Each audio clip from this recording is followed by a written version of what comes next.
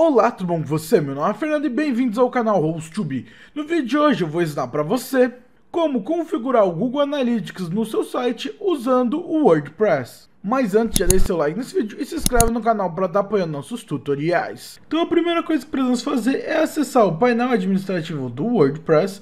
Então já estou aqui com o meu admin aberto. E agora o que nós iremos fazer é vir no lado esquerdo, no menu lateral, e iremos até a opção escrito plugins. Então basta clicar. Ao acessar a página de plugins, vai listar todos os plugins que você tem instalado no seu WordPress. E o que você irá fazer é vir acima e clicar no botão adicionar novo. Será então aberto a página da biblioteca de plugins do WordPress e nós iremos no lado da direita e clicaremos no botão aqui onde está pesquisar plugin e na barra de pesquisar plugin nós vamos estar pela palavra Google. Então basta pesquisar por Google. Após pesquisar vai aparecer diversos plugins, porém o que nós vamos utilizar é o plugin oficial da Google, que é o Site by Google. E aqui ele já configura o Analytics, o Shared Console, tem como configurar o AdSense e o Speed. Então ele é um plugin bem completo do WordPress para configurar no Google. Então o que nós vamos fazer é clicar no botão instalar agora. E após instalado, basta clicar no botão ativar. O plugin já foi ativado com sucesso e vai aparecer a barra em cima SiteKit, parabéns, o plugin SiteKit agora está ativo e você irá clicar em iniciar configuração. Será aberta então a página de configurar o SiteKit. E o que nós iremos fazer primeiro é marcar a caixinha no meio onde está Connect Google Analytics as part of your setup. Então a gente vai conectar o Google Analytics. Se você deixar desmarcado, ele não vai fazer a parte do Google Analytics, apenas do Shared Console. Porém eu quero o Google Analytics, então nós vamos marcar. Depois disso vamos clicar no botão abaixo acessar com o Google. Será então aberta a página do Google e você vai escolher o e-mail que você deseja configurar no seu WordPress, então basta selecionar o e-mail.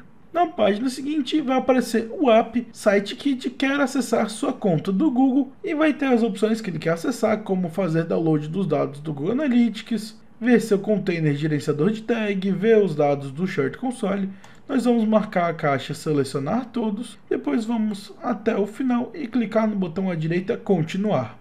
Na página seguinte vai configurar a parte do Google Shared Console, então vamos clicar em Next. Vai ter a parte de mostrar as métricas no dashboard, vamos clicar em Allow, que é permitir. Ele vai falar que o seu domínio já está adicionado no Google Shared Console, vamos clicar em Next. E agora por fim vem a parte que nós queremos, que é Setup Google Analytics, então vamos clicar em Next. Caso você já tenha uma conta no Google Analytics, vai aparecer aqui para você selecionar, porém caso não tenha, você pode criar a conta no Google Analytics aqui mesmo.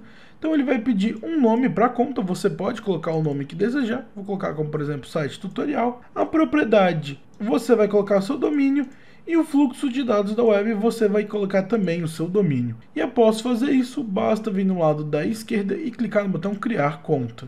E com isso ele já vai fazer a configuração do Google Analytics. Agora ele vai pedir para você selecionar sua conta novamente. E ele vai pedir mais uma vez acesso à sua conta. E que ele vai pedir para criar uma nova conta no Google Analytics. E nós marcamos selecionar tudo e clicar no botão abaixo à direita continuar.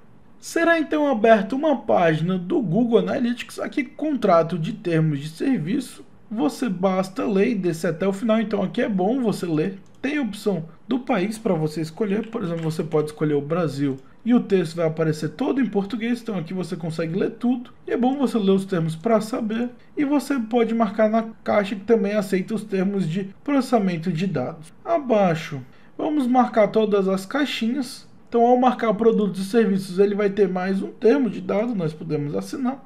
E depois vamos no lado da esquerda abaixo, aceito. Prontinho agora, o SiteKit e a conta do Analytics foram criadas com sucesso. Podemos clicar em Go to my dashboard, então ir para o meu dashboard. E agora então irá aparecer parabéns por concluir a configuração para Analytics. Podemos clicar em OK, entendido.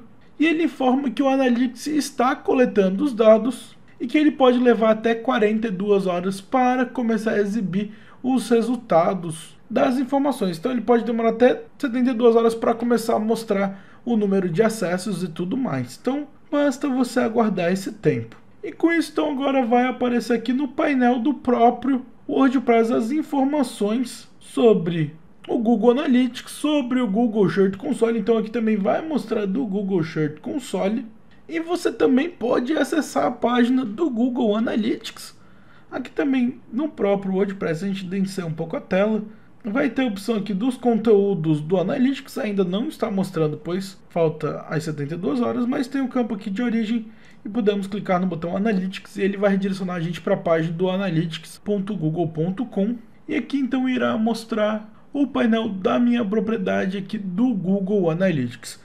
Como eu falei, você precisa aguardar as 72 horas e depois desses 3 dias já vai começar a aparecer todos os dias os dados de acesso do seu site, da sua loja, aqui pelo WordPress. Então eu espero que esse vídeo tenha ajudado. Se lhe ajudou, eu peço que, por favor, deixe seu like nesse vídeo e se inscreve no canal para estar apoiando nossos tutoriais.